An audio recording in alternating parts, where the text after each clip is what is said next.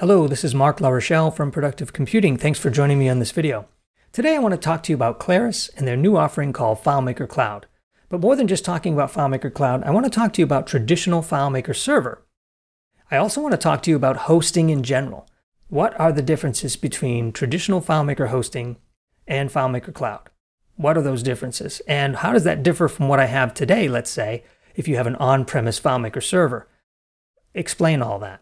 So if you go to the Claris website and locate FileMaker Cloud, there's a page here that you'll notice, and it gives you the advantages and features. This was released in October of 2019, and it is a new and exciting offering from Claris, and it's something we here at Productive Computing are particularly excited about. Even though we already have a hosting company that provides a lot of these same features and benefits, we're still excited to see the way this is deployed, because it does make it very easy for new users especially to get signed up with FileMaker right away and get working. So there's a comparison sheet at the bottom left here, and it'll bring you to this Claris FileMaker Cloud comparison. This is a nifty sheet that will really guide us through the differences here on this video. So when they wrote this middle column, which is the FileMaker server, the traditional FileMaker server, they wrote it with the assumption that we're talking about on-premise. I want you to think as we walk through this that on-premise could also be hosted in the cloud with a company like Productive Computing, where we provide the infrastructure for you. It's just that we're using traditional FileMaker server. There's some advantages to that, of course, and we'll talk about those in a minute. So hosting, when it comes to FileMaker server, you host your custom apps on-premise or in the cloud with Productive Computing or a company like us. With FileMaker Cloud, you're hosting in the cloud. They do use AWS as well, which is known as Amazon Web Services, but it is completely hands-free. In other words, you can go to the Claris website, get connected to FileMaker Cloud, and within moments you will have availability to upload FileMaker files and begin development and hosting. Deployment.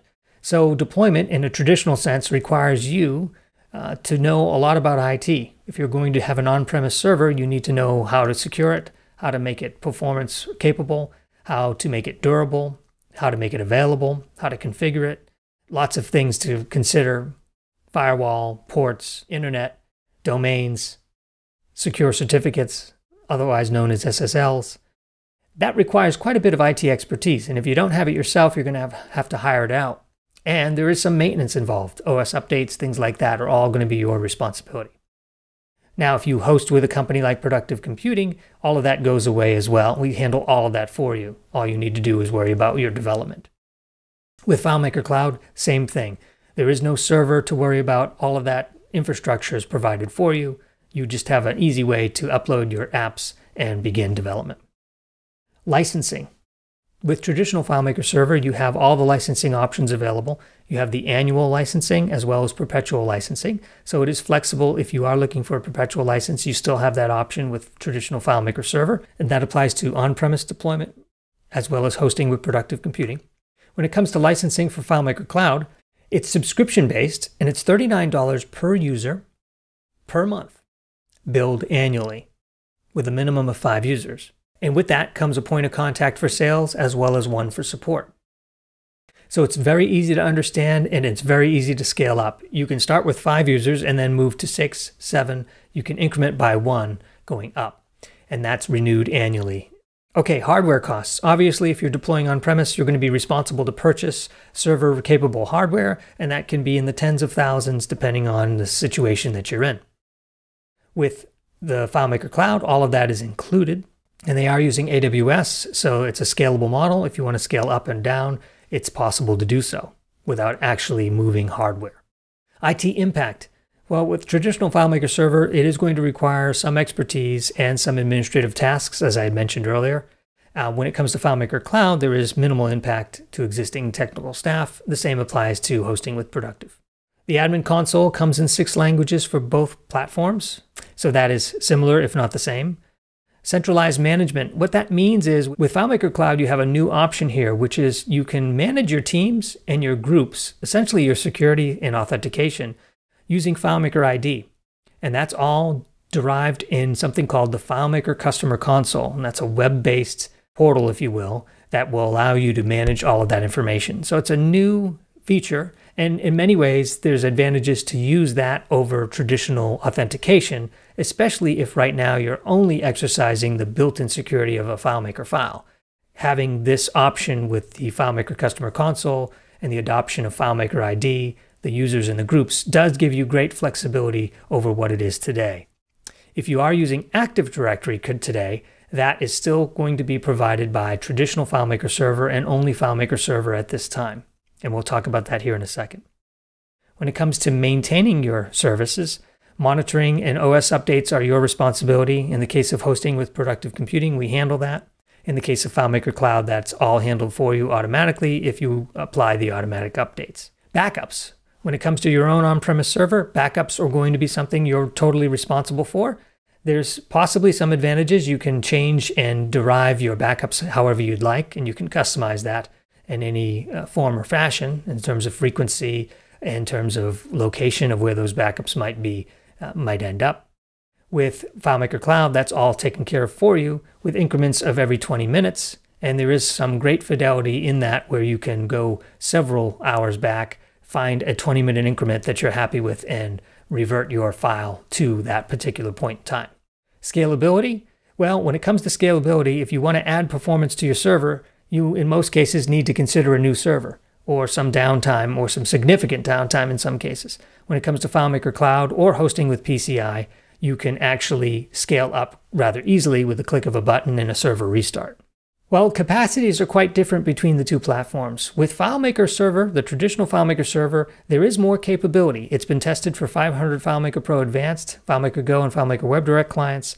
With FileMaker Cloud, it's been tested for 250 FileMaker Pro Advanced clients, 100 FileMaker Go, WebDirect, and FileMaker Data API clients. So slightly less on the testing front when it comes to FileMaker Cloud. If you are planning a large deployment, you'll want to stick with traditional server, at least for now. Security, they're both similar in their security. They both support AES 256-bit encryption.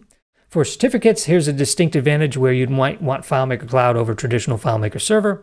The SSL certificate is a manual install using traditional server, and some have reported that's something that you might need a little extra help on, more expertise, especially if you've never done that before.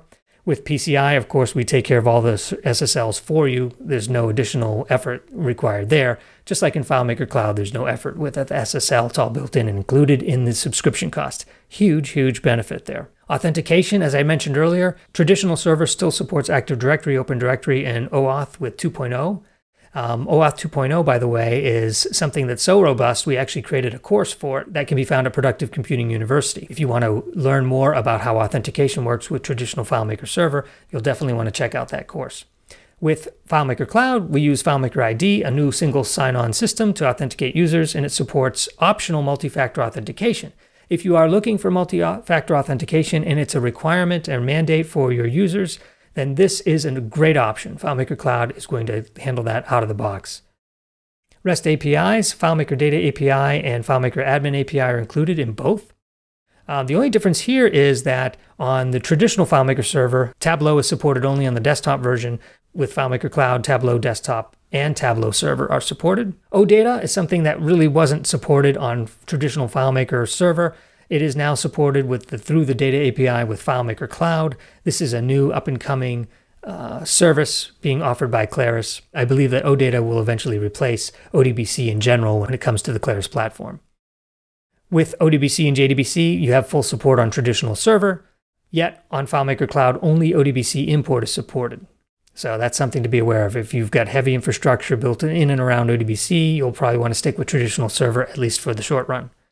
External SQL data sources are fully supported on traditional server, including the additional services for the ESS adapter.